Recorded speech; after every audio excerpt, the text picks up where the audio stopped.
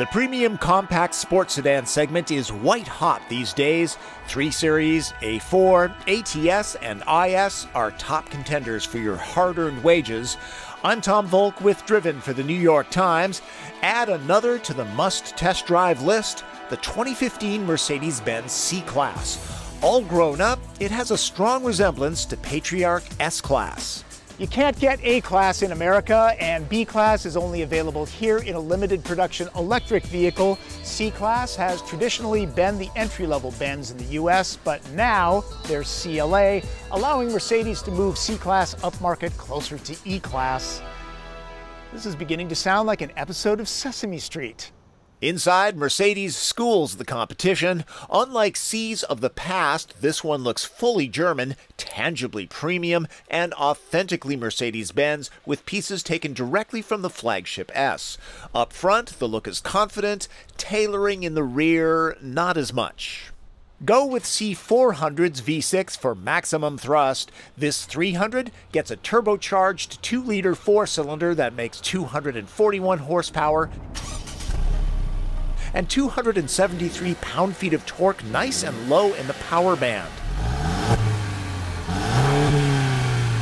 The 7-speed gearbox gets manual control. Steering, throttle, and transmission response can be tuned. All-wheel drive is available on 300, standard on 400. Worried the Turbo 4 is underpowered?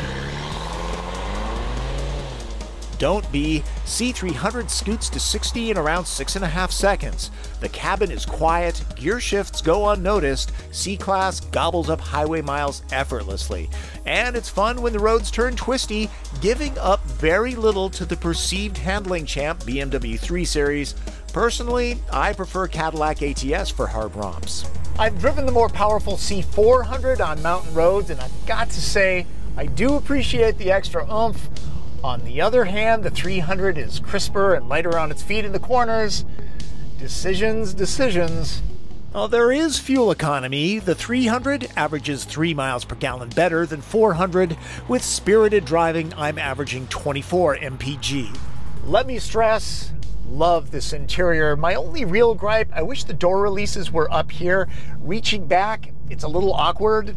Not something I'm going to do while driving, I know. Okay, one more thing. Mercedes should fill this frame with a bigger display. The command interface, not my favorite in the past, has been improved with a haptic touchpad that's useful in a couple different ways. The chairs are infinitely adjustable, and in this case covered in synthetic leather. It's probably better than the real stuff. The back seat is easy to get into. The seat cushion length is a little bit on the short side. Knee, foot, and legroom are pretty good in class. Vents, door storage, and a power port are helpful to have. A large drive shaft tunnel is not. The phrase, two's company, three's a crowd, applies here. The bottoms are nicely sculpted, and the view out the glass roof is immersive. This one is all-wheel drive. Let's see if it has a spare. Nope. That's not uncommon these days. Generally, cars in this segment score a 6 in the TP trunk test. C-Class manages only 5. The seatbacks try to make up for that, though. 3 sections? That's unusual. C300 4MATIC begins at $41,300. Well optioned, this one goes for about $52,000. Loaded with impressive safety tech, it hits $58,000.